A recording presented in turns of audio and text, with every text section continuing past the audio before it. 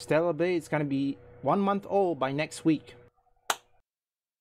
Now, as you all know what happened with Stellar Blade, at the time of its release, many people complained there was censorship, like the costume, and the only way people don't do, perhaps they want to play uncensored, buy this version and don't update it, which is what I'm doing. If you don't know, if you see many of the clips that I'm showing you, like the video game clip, all that, you can see I didn't even patch the game. I'm not having New Game Plus yet, of which I am going to be playing again and again, this time with different language. By May 26th or June 26th or anything, I'm gonna be giving my full impressions on the game. But it may take a while. Keep an eye out for that. Now let's get into this article from Fandom Falls. This is about 4 days ago, at least at the time of this upload, or 3. Based Lollipop Chainsaw RePOP developer Yoshimi Yasuda against censorship like Eve from Stellar Blade. I haven't exactly played this game, but if Yoshimi Yasuda says that he is against censorship, well, I'm probably putting it on my anti-woke detected. Now, if you don't know, Yasuda is actually the president of Dragami Games, has announced that upcoming Lollipop Chainsaw RePOP will include a total of 30 costumes, that is both old and new design. The game will introduce 4 hair colors, 4 new chainsaw, resulting in a possible 480 costume variation.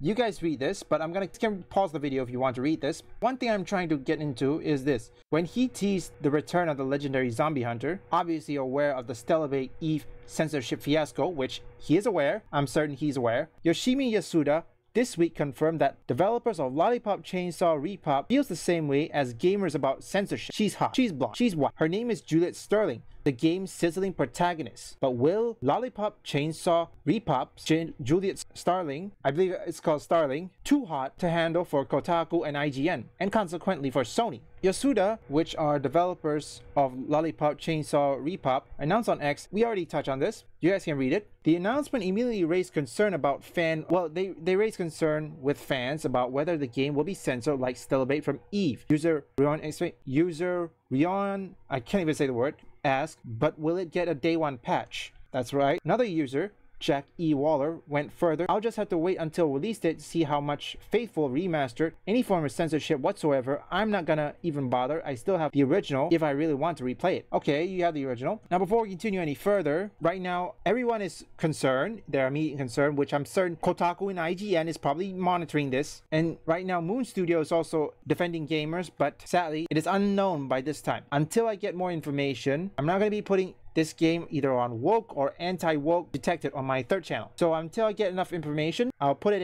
in. These only 2 of many fans who are concerned of Lollipop Chainsaw RePOP will be censored like Stellar Blade. Yasuda, obviously cognizant of the fiasco caused by censoring Stellar Blade Eve, took to X to ally their fears and posted, "We, the original staff, feel the same way about censorship as you do. Lollipop Chainsaw RePOP at RePOP." They feel the same way, which is pretty based by Yoshimi Yasuda. However, whether that means Lollipop Chainsaw RePOP will be uncensored on Sony is unclear. This statement made it clear that the original staff developing Chainsaw RePOP posed censorship, but Yoshimi Yasuda's statement doesn't make it clear that Lollipop will remain uncensored.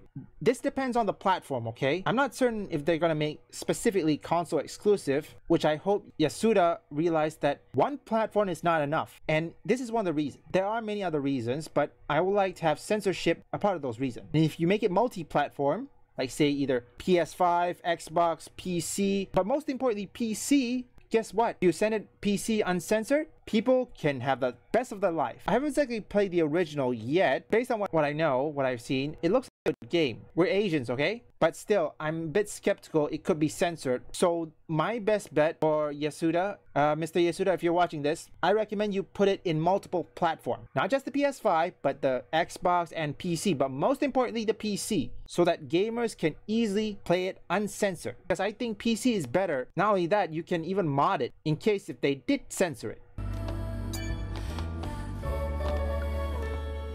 Adam, do you meet Airborne Squad members from the colony often? No, not really. Yesterday I just happened to be around the area. I've never seen such a large-scale airborne operation. Why did you save me? I'm not really sure. It just felt right. Like I was meant to. It's hard to describe. It's just a short, intense feeling.